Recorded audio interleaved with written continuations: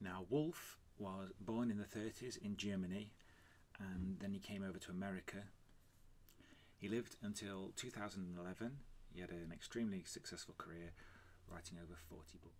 He'd always had an interest in helping people with disabilities, and much of his work focused on improving the quality of life for the disabled. I'm going to be talking to you about two of the influential concepts that he coined.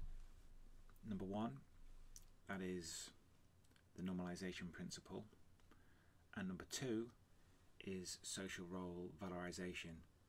Now, these concepts might sound difficult, but actually they're quite easy to understand. So the first thing to talk about is the normalisation principle, and this simply says that disabled people should have the same patterns of everyday living as everybody else. It's work, recreation, housing and freedom of choice. Normalisation had a huge effect on the impact of services available to disabled people in government systems. After normalisation came social role valorisation, number two.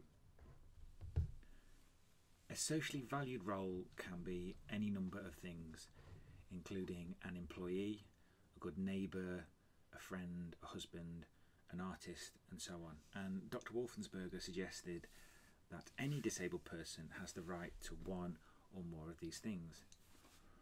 All social role valorisation, or SRV, is about is to support socially valued roles for people with disabilities.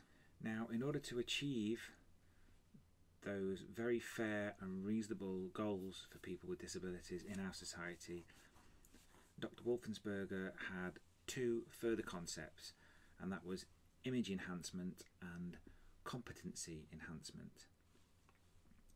And they can be for the individual, social systems, friends and family, a close social circle, neighbours, the community, other service providers, or the society at large.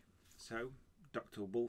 Wolfensberger played an important role in shaping the public policy for disability and helped change the way the public perceives disabled people.